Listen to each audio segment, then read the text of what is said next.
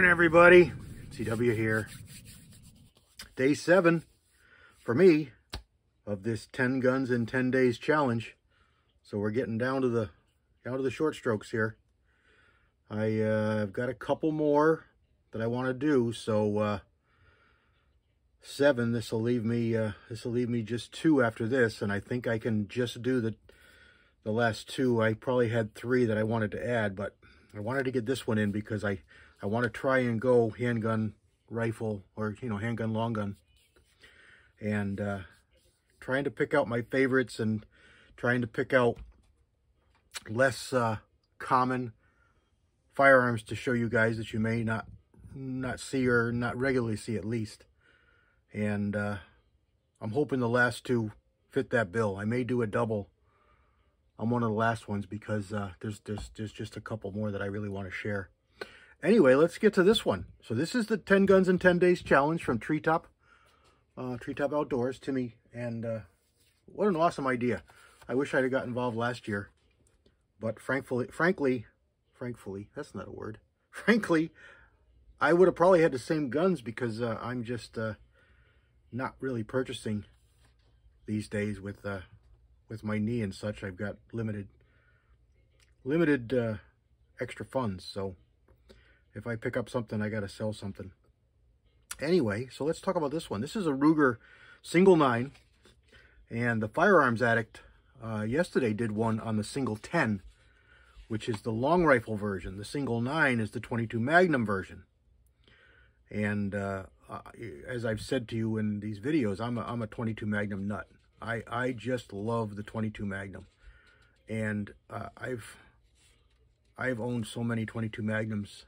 And some of them I get rid of. They're bought because of the caliber, and they don't turn out to be quite what I wanted, or didn't work out the way I expected them to, and I moved them along. But some of them really stuck and will stick and will always be there. And there's a couple more that are on my radar that I really would like to pick up one day.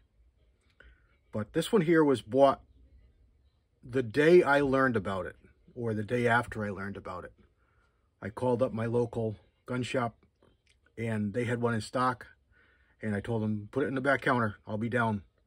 And I went down there and I bought it. I bought this just before Thanksgiving. I'm gonna say October, end of October, beginning of November. So actually, if I remember correctly, this was a birthday gun for myself. My birthday is in the beginning of November. I think I bought this for my birthday for myself. Anyway, bought it, brought it home, went through it all, cleaned it all, hosed it all out, just like I do with all my new guns.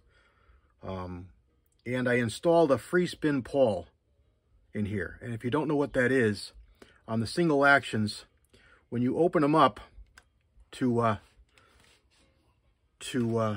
unload them or to do it, oh, this is a new model. Here are the clicks. You get clicks, and you can't go backwards. You can't go backwards. So if you go too far with one of the clicks, it doesn't line up for the ejection. So with a free spin pawl, as soon as you open the gate, this spins both directions and there's no clicks.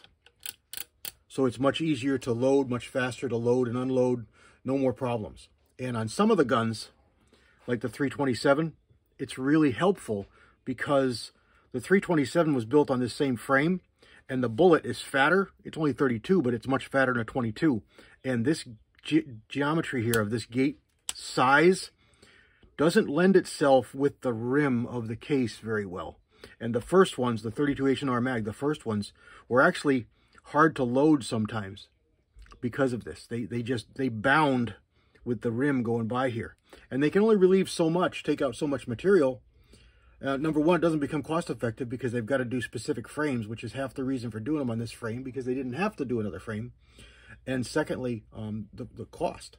The cost. They have to do hand work on each of these guns, and that just sends the price out of the market for most folks.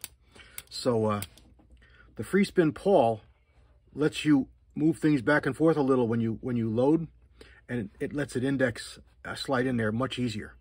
On cartridges like the 22, where you got plenty of room, it just makes it faster because you don't have to worry about misaligning or missing one. So if you're going through and ejecting all your cases and you miss one, well, you got to go all the way back around to get it. And with a free spin pawl, you don't. In putting that free spin pawl in, it wouldn't work. I couldn't make it work. And what I found out was there's a spring on the bottom of the hand that comes up here in the, the pawl that comes up here on the cylinder stop, or the cylinder stop, whatever you want to call it. At the factory, they had jammed 2 springs or broken a spring, and there was a partial spring, and they put another spring on top of it. So I couldn't get the free spin pawl to work, and when I took it apart to figure out why, I found that. So I stopped, took it back out, put it back together, brought it back into the gun shop. This is going to be a few days before Thanksgiving. And you'll see the reason for me telling you all this in just a minute. Put it back in the box, brought it back to the store, and told them, you got to send this back to Ruger. There's something wrong with it. The timing is an issue, and it's not working with the cylinder stops. So they sent it back a couple days before Thanksgiving. And I figured it's going to be next year, the following year before I get it, because we got Thanksgiving, and then we got Christmas, and then we got New Year's, and a lot of gun shops shut down for that week between Christmas and New Year's, and they certainly have vacations and less people involved. So I pretty much just brought it in, had them send it out, and forgot about it. Well, the week after Thanksgiving, literally days after Thanksgiving, I get a call, your gun's back. It had been out for like 10 days. Literally 10 days from when I dropped it off till they called me to come pick it up. Ruger jumped on this over a holiday, fixed it, and sent it back to me. I had already been a Ruger fan, but that pretty much cemented me for life as a Ruger fan. I don't mind the mistakes. Mistakes happen. They make a lot of guns. Yeah, it shouldn't have gone out, but it did function. It did physically work. It just didn't work correctly. So I have no ill feelings against them because of that, or any other company. That just happens sometimes. It's when it continually happens that there's an issue, or when that company's customer service falls down. And that's when you really see the metal that a company is made from, when you have to use their customer service, or you see their offerings of warranties and such. It's really cemented me to Ruger. So what we got here, so I'm going to make this a 20-minute video before I even realize it. These are stainless steel guns. They're 9-shot cylinders. I removed the front sight because I put this is called a Wigan Firearms, Wigan, I forget their name. They make this base. It's a no gunsmithing base that can be drilled and tapped. It has provisions in the top to drill extra holes through your top strap to screw this on. With a rimfire, there's no reason to. It uses the adjustable rear sight screw to cement it down, to tighten it down. And the tolerances are extremely tight on the frame. So you put this on without a screw, it doesn't move. It's a really nice base. And they make different ones. If you saw my video on the blue 22 mag, that one's got a mini wiggy, or they may not call it that. They have a name for it, mini something. And it's literally as long as the frame. So it's that long. This is the longer version. I just did it. It turns out that it worked out good because I wanted to put this old school aim point on here. This is an aim point 3000. Don't be afraid of buying these guys if you see them used. The 3000s, even the 2000s, 5000s. They were awesome quality dots for what they are.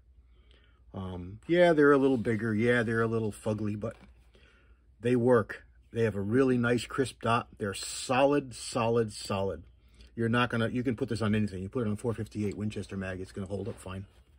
They're great dots, so don't be afraid of buying these used. And you can get them for, $100 bucks, $75 You can get these cheap, and they're way better than anything you're going to spend that same exact amount of money for, brand new, from virtually anybody else.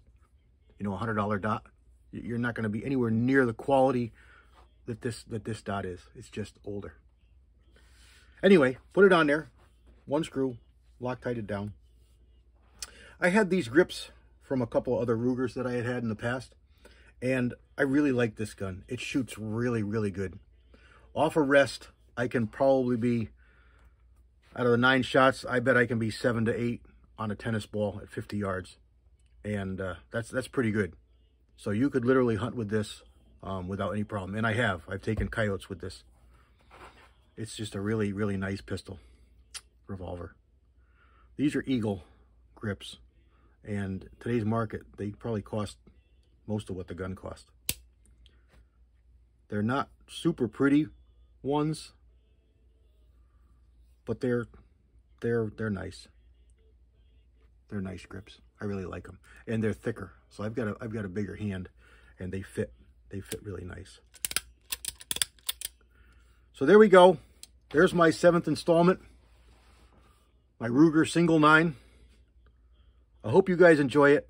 I really hope that you're tuning in to everybody else that's doing these videos, because we got a whole bunch of great guys. There's a couple new guys that have come on. TREETOP, of course, Timmy is one that started it, TREETOP Outdoors. We got Mark Thomas. We got Boomstick 779. Rob Hamilton over Hamilton Arms. Nibs over at Walnut and Steel. 6-Shooter Texan started doing them. Now he's going to just come on like gangbusters. I just was talking to, or listened to his video, and he's going to do like 4 or 5. He did them yesterday, so they'll be coming out. I don't know if he's going to do them one a day or if he's going to release a couple a day, or what he's going to do to catch up. Not that there's really any reason to catch up. You know, you could just do them one a day. It's fine, I'm sure. This is just something to promote, you know, camaraderie and bring stuff to online and bring everybody you know, on the same boat and introduce you to new channels. And you know, it's just a camaraderie thing, and it's a great idea by Timmy. And then like I said, 6-Shooter Texan is newer. He's just starting to do it. Firearms Addict picked it up. He's pretty good with his count. I think he's up to 5 or so. Nicholas Family has been doing it from the beginning. I didn't sign on to him, but I subbed him, and he's got some great videos. And yesterday I saw Gunwild started to do them, so that's great. That's absolutely great. And he did a nice video. And then 8G Discovery is a new guy I'm sub to, and he's got some good videos. So take a look at these guys, and give them a sub or check them out. They got some neat guns and some neat videos. So that's about it for this one, guys. God bless everybody. CW out.